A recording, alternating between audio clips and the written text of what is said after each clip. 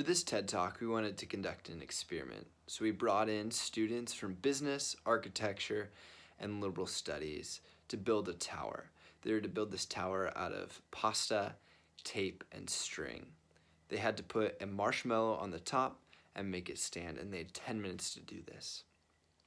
We wanted to see the ways that they would collaborate and work together and how the different areas of studies would affect the way that they did this.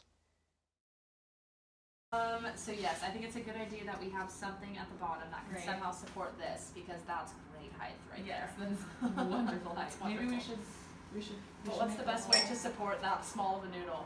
We put multiple. What if we made like a teepee formation here? Interesting.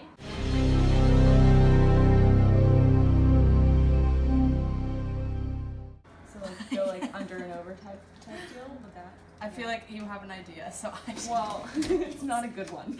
You should try it. I think I'm gonna vary mine to like cross them maybe. I have no idea.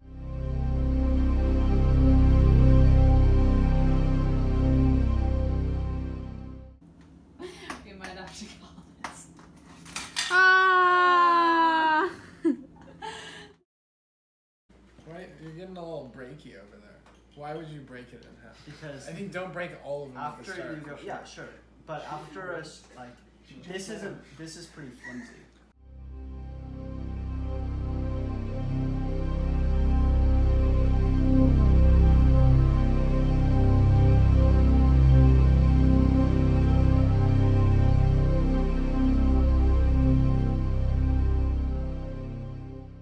Let's go.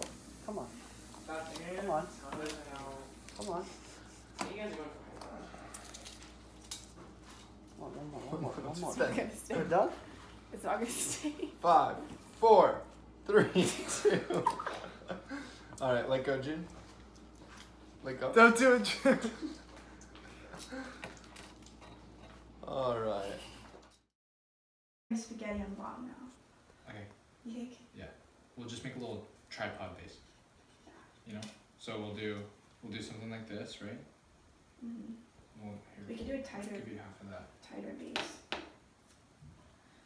Okay, I'm just gonna wrap this. How many?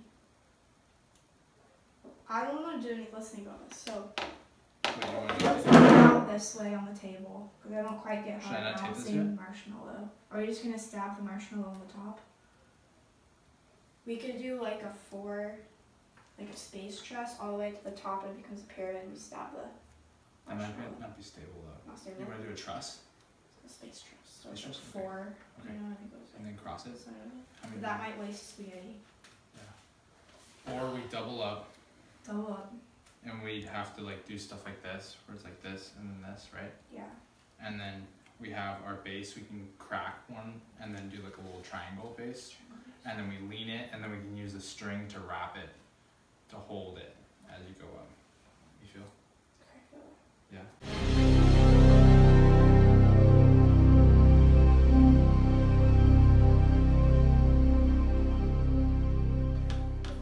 Oh no.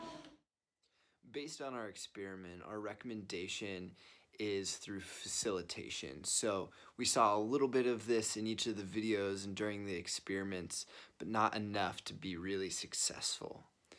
You can do this by asking, what do you think kinds of questions, and delegating based on strengths and weaknesses. In a business setting, this is incredibly powerful so that people are really playing to their strengths. We were able to identify how each group could think outside the box. And this was important because each group did it differently, the way they planned their experiment, the way they executed it, and ultimately how tall their tower was.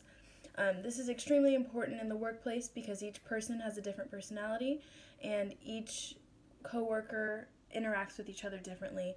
It's extremely important to think outside the box and to be able to be innovative and create new things for the company you're working for, and ultimately to help you yourself get promoted in the future by working hard and helping your company in every way that you can. One of our recommendations is to prototype.